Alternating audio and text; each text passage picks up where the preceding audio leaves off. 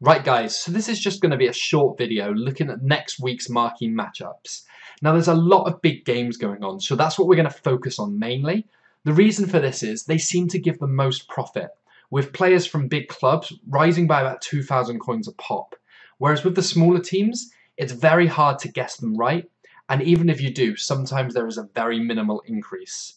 Now if you remember last week, they also released Champions League marquee matchups, for the European games anyway. I don't feel like they're going to do that again this week because it's going to be too obvious. Instead, I personally believe they're going to do it for the second legs of these matches.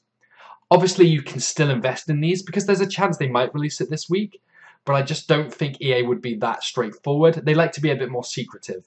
So personally, I'd recommend waiting for the second legs, remembering the teams that weren't picked, and investing in them then.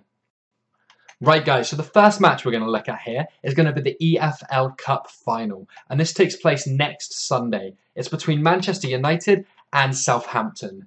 Now there's a chance that they include this in the marquee matchups, but there's also a small chance that they create their own event or different squad builder challenge around it, or simply a man of the match card.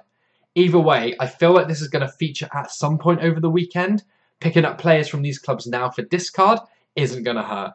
Right guys, so the second game we're looking at is going to be in the Championship. Now this is going to be the East Anglian Derby, and it's between Ipswich and Norwich. So if we're looking to pick up players from these clubs, we want to be looking to pick them up for discard value. As you can see, most of the golds are incredibly cheap, even the silvers and bronzes. We've got loads of different possibilities and options here, and because it's quite a big derby, there's quite a good chance this one may be included. Right guys, so the next match we're going to look at is going to be between Marseille and PSG.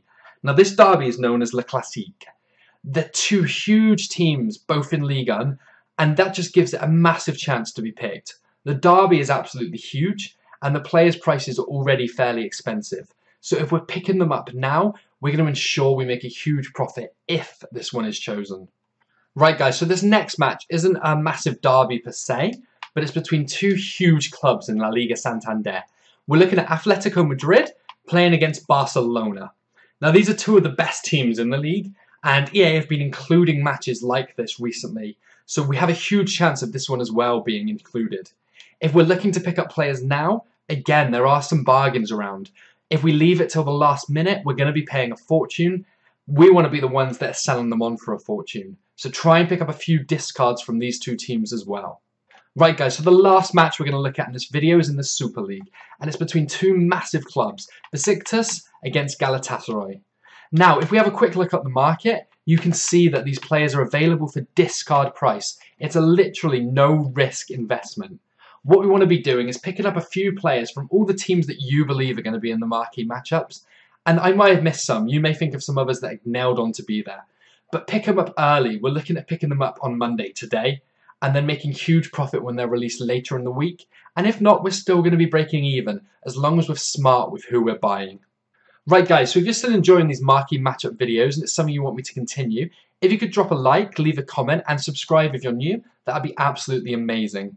I'm also going to start tweeting out trading advice based on players when they drop, when they should be picked up. So if you want to follow me on Twitter, it's just down below.